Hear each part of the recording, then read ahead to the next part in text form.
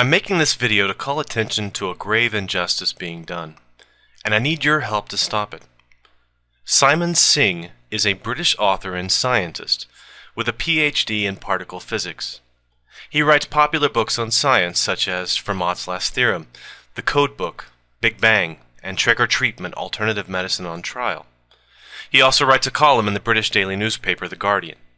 In 2008, he was sued by the British Chiropractic Association for libel, for an opinion article he wrote that was critical of chiropractic treatment, entitled "Beware the Spinal Trap." This is what the BCA are so upset about. The British Chiropractic Association claims that their members can help treat children with colic, sleeping and feeding problems, frequent ear infections, asthma, and prolonged crying, even though there is not a jot of evidence.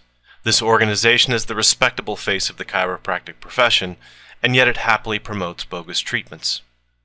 The BCA are able to sue a journalist for making this statement in an op-ed because of the queerness of libel laws in the UK.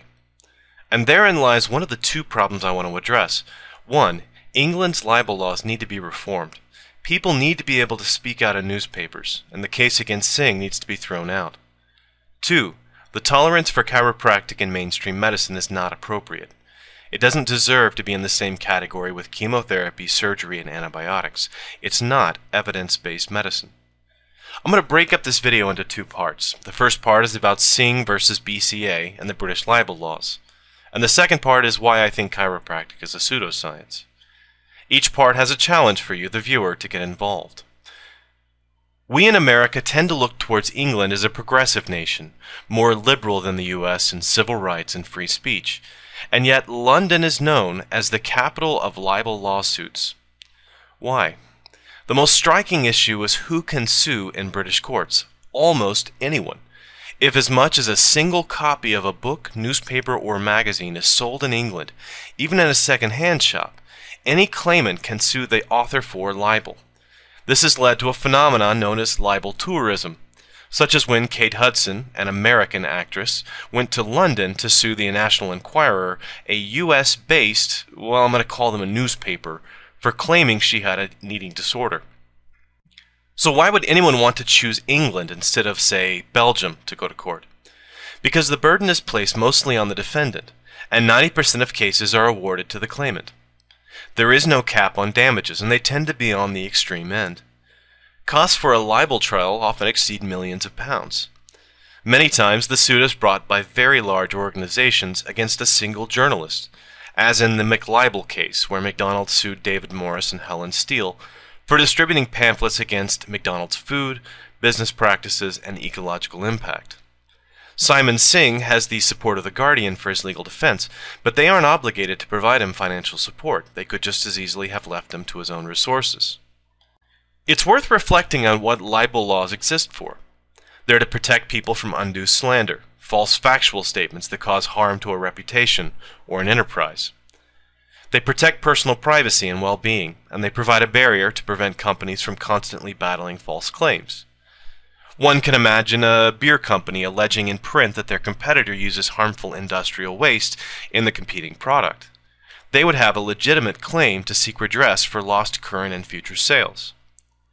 But when a journalist, writing an opinion piece, advances the idea that a professional organization is overstating their ability to treat a condition, is it libel? If he had said 5,000 people died last year from chiropractic treatments, and that was not factually true, that would be libel.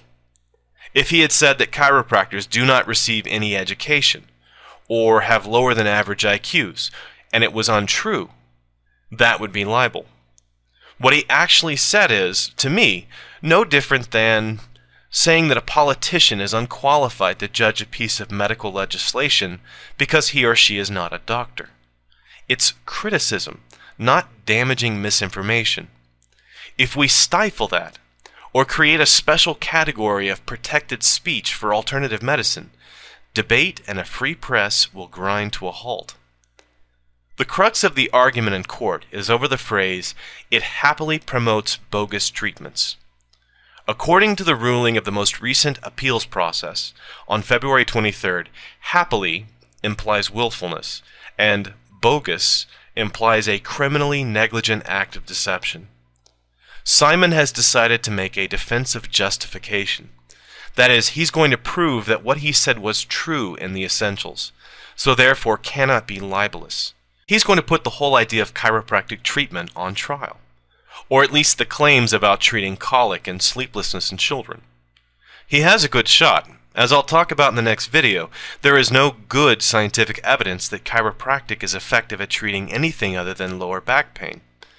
The challenge will be convincing the court of what constitutes good evidence in a scientific study. It's a bold move, but it forces the chiropractors to either agree to stand by whatever the science shows, or to play lawyers' games with scientific standards, arguing over what constitutes good definitive studies. It may end up revealing the seamy underbelly of chiropractic to the world at large.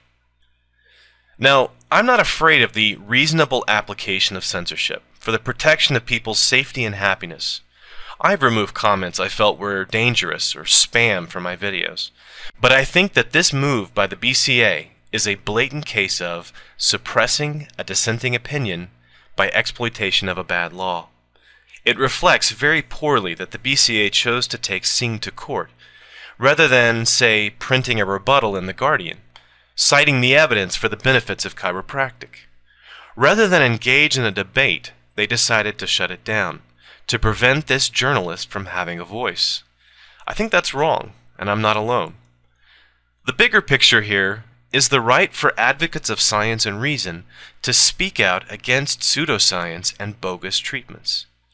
If the champions of evidence-based medicine can be silenced by such tactics, then we have sacrificed 300 years of medical advancement. There are things you can do if you feel motivated to help. First, sign an online petition for British libel reform. The link is in the sidebar. And get the word out about Simon Singh on your channel, or your blog, or your Facebook page. You can mirror this video if you like, or make your own. If you're a British citizen, contact your MP and let them know where you stand on the issue of libel laws, chiropractic, and Simon Singh. Thanks for watching.